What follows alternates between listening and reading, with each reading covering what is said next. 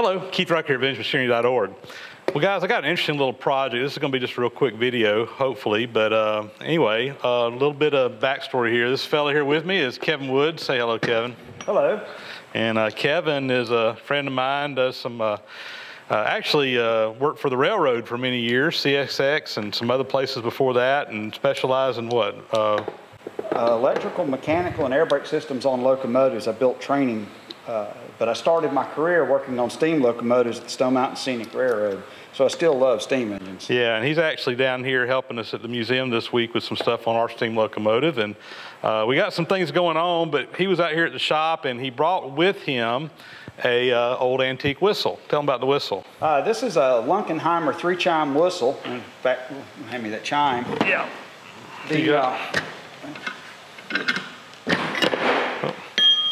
The whistle, of course, it's kind of beat up, but it's actually a good sounding whistle. We used to run this on steam engine I worked with. So the problem with this whistle, part of it was the inside seat of it was not in really good shape. There's no valve for it. The valve has long since gone, and in fact, it wasn't in very good shape.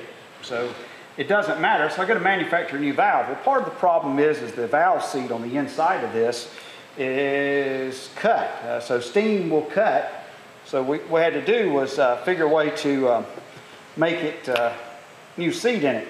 Well, Keith had this device here. We figured how to make this thing work just right. But this is a valve seat grinder, or valve seat tool. Dresser, or whatever you want to call it. So this tool has this hollow stem. The hollow stem also, as soon as I pull this loose,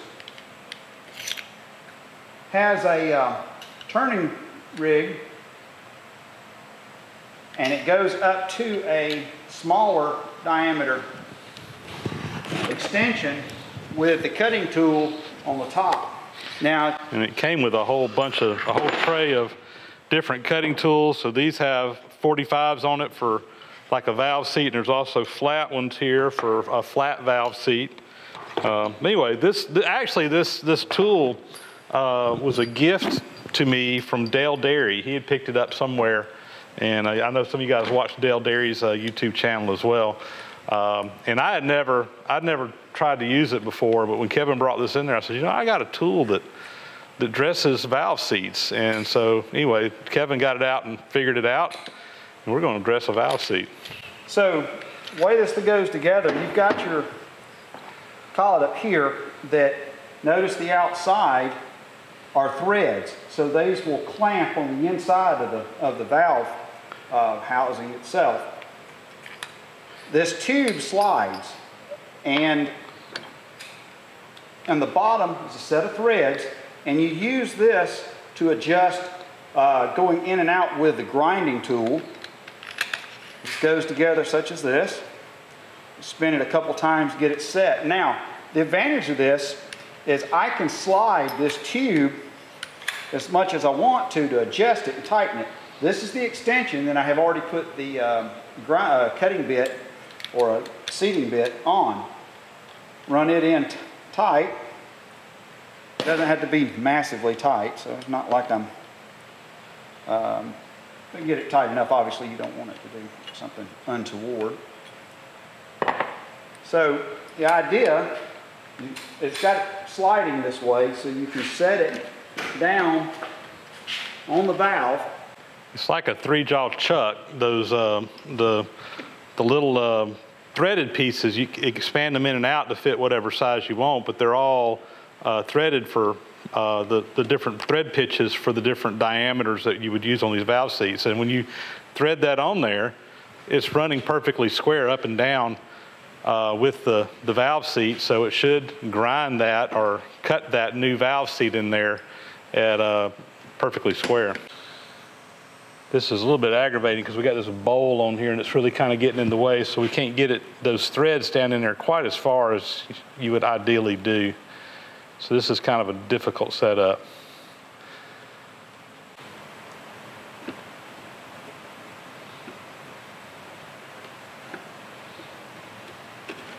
Yeah. Yep, took a bite. Go down a little bit more. Yep. Go down a little bit more. Making about 1/8 of a turn each time for the adjusting the height.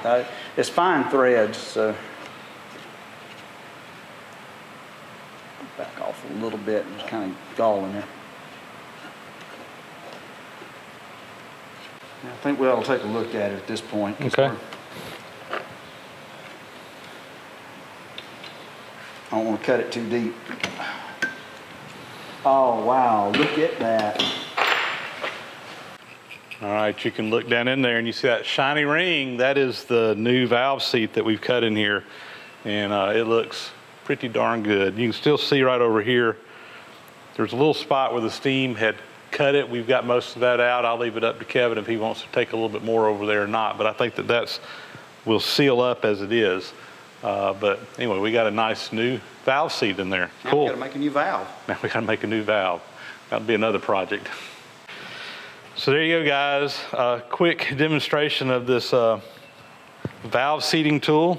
Like I said, I had never used it. It's been sitting in a box. It came in a nice little wooden box. I think it's missing a few pieces, but we had what we needed to get this job done. And Dale, thank you. You probably want it back now. Can't have it back. Too many whistles we got to fix with that. But yeah, this is actually something that I've been wanting to get out and figure out, and Kevin kind of messed around with it and figured it out for me. So next time I need to use it, I'll know how. Thank you, Kevin. So anyway, thanks for watching, guys. We'll talk to you later.